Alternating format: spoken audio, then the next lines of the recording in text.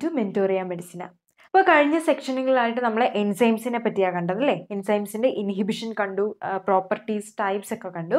ഇന്നത്തെ സെക്ഷനിൽ നമ്മൾ മെക്കാനിസം ഓഫ് എൻസൈം ആക്ഷനെ പറ്റിയാണ് പറയാൻ പോകുന്നത്. ഓക്കെ, അതായത് എൻസൈം കാറ്റലൈസ് ചെയ്ത് എങ്ങനെ ഒരു റിയാക്ഷൻ നടക്കുന്നു എന്നതിൻ്റെ മെക്കാനിസം. അതിനു മുമ്പ് എൻസൈം ഇല്ലാത്ത ഒരു റിയാക്ഷൻ എങ്ങനെയാണ് നടക്കുന്നതെന്ന് അറിയണ്ടേ? അതായത് ഇപ്പം എ ഗീവ്സ് പി എന്ന് പറയുന്ന ഒരു റിയാക്ഷൻ, ഇവിടെ എൻസൈം ഒന്നുമില്ല. ഇതെങ്ങനെയാണ് ഈ ഒരു റിയാക്റ്റൻ്റായ എ പ്രോഡക്റ്റായി മാറുന്നത് എന്ന് നോക്കാം. നമുക്ക് ഇതിനൊരു റിയാക്ഷൻ കോർഡിനേറ്റ് വരയ്ക്കാം. ഇതാണ് റിയാക്ഷൻ കോർഡിനേറ്റ്. നമ്മളിവിടെ റിയാക്ഷൻ കോർഡിനേറ്റ്, ഇവിടെ പൊട്ടൻഷ്യൽ എനർജി എടുക്കുവാണ്. ദെൻ നമുക്കറിയാം ഇതൊരു എ എന്ന് പറയുന്നത് നമ്മുടെ റിയാക്റ്റൻ്റ് ആണ്. ഏതൊരു റിയാക്റ്റൻറ്റിനും ഒരു ഫ്രീ എനർജി ഉണ്ടായിരിക്കും. ഓക്കെ, ഏതൊരു റിയാക്റ്റൻറ്റും എന്തുണ്ടാവും? അതിൻ്റേതായിട്ടുള്ള ഒരു ഫ്രീ എനർജി ഉണ്ടായിരിക്കും. ആ റിയാക്റ്റൻറ്റിൻ്റെ ഫ്രീ എനർജി ലെവലാണ് ഇത്. ഓക്കെ ആണ്, ഇതാണ് റിയാക്റ്റൻറ്റിൻ്റെ ഫ്രീ എനർജി ലെവല്. അതുപോലെ ഏതൊരു പ്രോഡക്റ്റ് ഉണ്ടാവുകയാണെങ്കിലും അതിനും എന്തുണ്ടാവും? ഒരു ഫ്രീ എനർജി ലെവൽ ഉണ്ടാവും. ഇതാണ് പ്രോഡക്റ്റിൻ്റെ ഫ്രീ, ഇത് റിയാക്റ്റൻറ്റിൻ്റെ ഫ്രീ എനർജി ലെവല്, ഇത് പ്രോഡക്റ്റിൻ്റെ ഫ്രീ എനർജി ലെവലുമാണ്. ഓക്കെ, ഇനി എ എന്ന് പറയുന്നത് നമ്മുടെ ഈ റിയാക്റ്റൻറ്റ്, ഇതാണ് റിയാക്റ്റൻറ്റിൻ്റെ ഫ്രീ എനർജി ലെവൽ എന്ന് പറഞ്ഞു, ഇവിടെ നിൽക്കുവാണ്. ഇങ്ങനെ ഈ എ എന്ത് ചെയ്യുന്നറിയാമോ? ഒരു പെർട്ടിക്കുലർ എനർജി അറ്റൈൻ ചെയ്യും. ഒരു പർട്ടിക്കുലർ എനർജി അറ്റൈൻ ചെയ്തിട്ട് ഒരു മാക്സിമം ലെവലിലെത്തും. എന്നിട്ട് ഇവ പിന്നെ ഇങ്ങനെ ഈ എനർജി ഇങ്ങനെ കുറഞ്ഞു വന്ന് ഇത് എന്തായിട്ട് മാറും? പ്രോഡക്റ്റ് ആയിട്ട് കൺവേർട്ട് ചെയ്യും. നമ്മൾ പറഞ്ഞു ഒരു പർട്ടിക്കുലർ എനർജി അറ്റൈൻ ചെയ്യൽ, ഒരു മാക്സിമം എനർജി അറ്റൈൻ ചെയ്യുന്ന ഈ ഒരു ലെവലിനെയാണ് നമ്മൾ ട്രാൻസിഷൻ ലെവൽ എന്ന് പറയുന്നത്. ട്രാൻസിഷൻ ലെവൽ അല്ലെങ്കിൽ ട്രാൻസിഷൻ സ്റ്റേറ്റ് എന്ന് പറയും. ഓക്കെ, ഇങ്ങനെ ഈ ട്രാൻസിഷൻ സ്റ്റേറ്റിൽ എത്തിയാൽ മാത്രമേ ഏതൊരു റിയാക്റ്റൻറ്റും ഈ ട്രാൻസിഷൻ സ്റ്റേറ്റിൽ എത്തിയാൽ മാത്രമേ ഒരു പ്രോഡക്റ്റ് ആയിട്ട് മാറുള്ളൂ, അതായത് റിയാക്ഷൻ നടക്കുകയുള്ളൂ. ഓക്കെ ആണോ? ഇനി ഏതൊരു റിയാക്റ്റൻറ്റിനും ഈ ഒരു ട്രാൻസിഷൻ ലെവലിൽ എത്താൻ വേണ്ടി എന്ത് വേണം? ഒരു energy. The energy required for the reactant converted in to product, അതിന് എന്ത് വേണം? ഒരു എനർജി വേണം. ഈ എനർജിയെയാണ് നമ്മൾ എന്ത് പറയുന്നത്? ആക്ടിവേഷൻ എനർജി എന്ന് പറയുന്നത്. The energy required for the substrate to undergo A reaction. Okay, അതാണ് എന്ത്? Activation energy. ഇങ്ങനെ ആക്ടിവേഷൻ എനർജി അറ്റൈൻ ചെയ്യുന്നു, ദെൻ അത് പ്രോഡക്റ്റ് ആയിട്ട് കൺവേർട്ട് ചെയ്യാണ്. ഇവിടെ റിയാക്റ്റൻ്റ്, ഇതാണ് പ്രോഡക്റ്റ്. ഓക്കെ ആണോ? ഇത് എൻസൈം ഇല്ലാത്ത ഒരു റിയാക്ഷനെ പറ്റിയാണ് പറഞ്ഞത്. ഇനി ഇവിടെ എൻസൈം വരുമ്പോൾ എന്താണ് ഇവിടെ വ്യത്യാസം വരുന്നത് നോക്കാം. ഓക്കെ, എൻസൈം വരുമ്പം ഇവിടെയാണ് നമ്മുടെ റിയാക്റ്റൻ്റ് ആയിട്ടുള്ള എ നിൽക്കുന്നത്. എൻസൈം വരുമ്പം ഇങ്ങനെയായിരിക്കും ഈ റിയാക്ഷൻ കോർഡിനേറ്റ് വരിക. നമുക്ക് കാണാം ഇവിടെ എന്ത് സംഭവിച്ചു? ആക്ടിവേഷൻ ലെവല് ലോവർ ചെയ്തു. അതുപോലെ ആക്ടിവേഷൻ എനർജി, ഈ എ എന്നുള്ളത് ഇപ്പോൾ ഈ എ ഡാഷ് ആയിട്ട് മാറി ആക്ടിവേഷൻ എനർജി ഡിക്രീസ് ചെയ്തു. ഓക്കെ ആണോ? അപ്പൊ നോക്കിക്കേ, ഒരു എൻസൈം, ഇതൊരു എൻസൈം എന്താ ചെയ്യുന്നത്? ഈ ഒരു റിയാക്റ്റന്റിന് ഈ ഒരു വലിയൊരു മല കയറുന്നതിന് പകരം ഒരു ടണലിന്റെ രൂപത്തിൽ ഈ എൻസൈമിന്റെ ഈ ഒരു റിയാക്ഷൻ ഇല്ലെങ്കിൽ റിയാക്റ്റന്റ് പ്രൊഡക്റ്റ് ആവുന്ന റിയാക്ഷൻ എളുപ്പമാക്കി കൊടുത്തല്ലേ? ഇവിടെ ഇതാണ് എന്ത് നമ്മുടെ എൻസൈം ചെയ്യുന്നത്. അതായത് ആക്ടിവേഷൻ എനർജിയെ കുറയ്ക്കുന്നു, ട്രാൻസിഷൻ ലെവലിനെ ലോവർ ചെയ്യുന്നു. ഓക്കെ ആണോ? ഇനി അടുത്തത് നമ്മൾ reaction coordinate of enzyme catalysed reaction വരയ്ക്കുക. അതായത് എൻസൈം കാറ്റലൈസ് ചെയ്യുന്ന ഒരു റിയാക്ഷന്റെ റിയാക്ഷൻ കോർഡിനേറ്റ് വരയ്ക്കാൻ പോവാം. ഓക്കെ, ഇപ്പൊ നമ്മൾ രണ്ടും കൂടെ കമ്പയർ ചെയ്തിട്ടാണ് കാണിച്ചത്. ഇനി അത് തന്നെ വരയ്ക്കാൻ പോവാണ്. ഇതൊരു എൻസൈം കാറ്റലൈസ്ഡ് റിയാക്ഷൻ ആണെന്നിരിക്കട്ടെ. അപ്പൊ നമ്മുടെ റിയാക്റ്റന്റ് ഓക്കെ ആക്ടിവേഷൻ എനർജി കിട്ടി എന്തായിട്ട് മാറും? പ്രോഡക്റ്റ് ആയിട്ട് മാറും. ഇവിടെ നമുക്കറിയാം ഏതൊരു റിയാക്ഷനും ഇപ്പം എ ഗീവ്സ് പി, എന്ന ഈ ഒരു റിയാക്ഷൻ എടുക്കുവാണെങ്കിൽ ഈ റിയാക്ഷൻ റിവേഴ്സിബിൾ ആയിട്ടുള്ള റിയാക്ഷൻസ് വരാം അല്ലേ? എന്തായിട്ട് മാറും? റിവേഴ്സിബിൾ ആയിട്ട് റിയാക്ഷൻസ് വരാം. അതായത് ഒരു ഫോർവേഡ് റിയാക്ഷനും ഉണ്ടാവും, ഒരു ബാക്ക്വേർഡ് റിയാക്ഷനും ഉണ്ടാവും. ഇതാണ് നമ്മുടെ റിയാക്റ്റന്റ്, ഇതാണ് പ്രൊഡക്റ്റ്. ഇനി നമ്മൾ ഒരു കേസ് നോക്കുവാണ്. ഒന്നാമത്തെ കേസ്, അതായത് ഒന്നാമത്തെ കേസ് എന്ന് പറയുമ്പം the reactant A is converted into product. അതായത് forward reaction എടുക്കുവാണ്, A is converted into product. Forward reaction മാത്രം എടുക്കുക.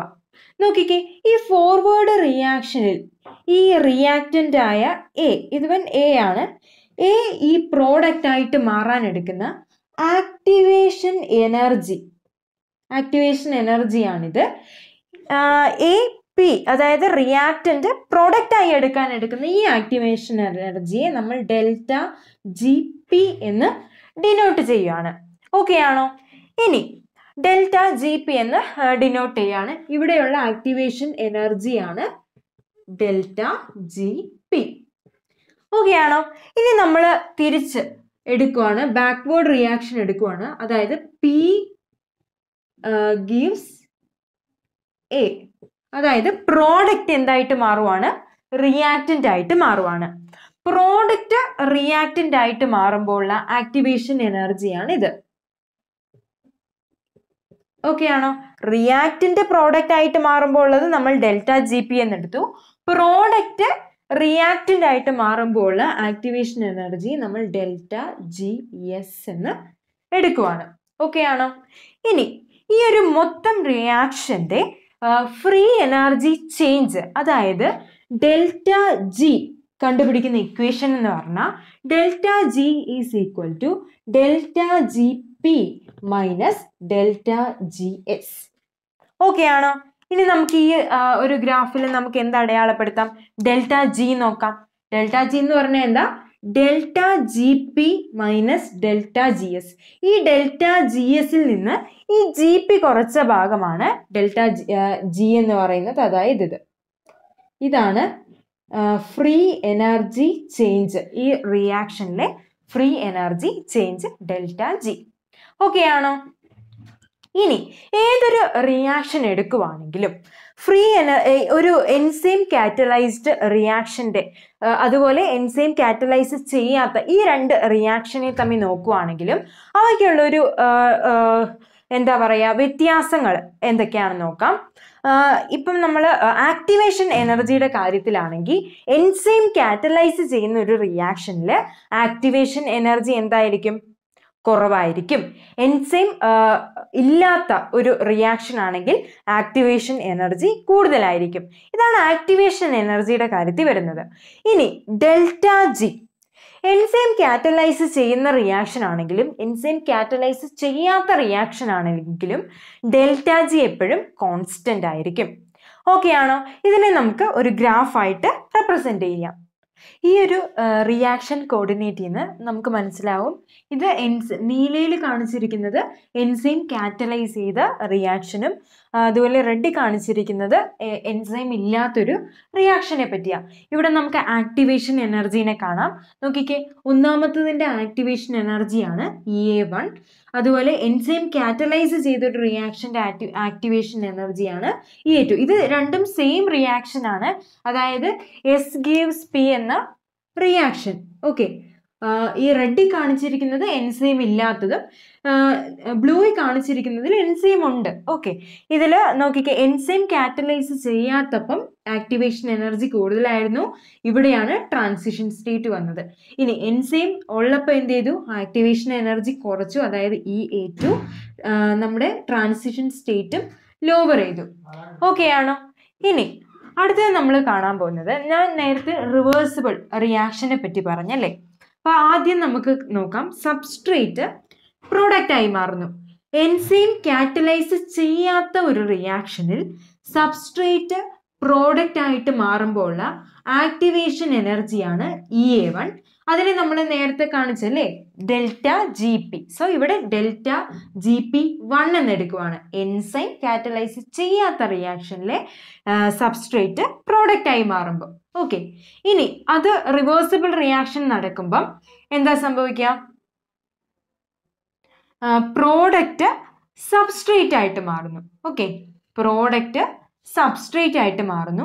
ഈ പ്രോഡക്റ്റ് സബ്സ്ട്രേറ്റ് ആയിട്ട് മാറുമ്പോൾ ഉള്ള ആ ഒരു ആക്ടിവേഷൻ എനർജിയാണ് delta G S 1. Product substrate ആയിട്ട് മാറുമ്പോൾ ഉള്ള ആക്ടിവേഷൻ എനർജിയാണ് ഡെൽറ്റ ജി എസ് 1. ഓക്കെ ആണോ? ഇനി ഇതിന്റെ രണ്ടിന്റെയും നമുക്ക് ഡെൽറ്റ ജി എങ്ങനെ കണ്ടുപിടിക്കാം?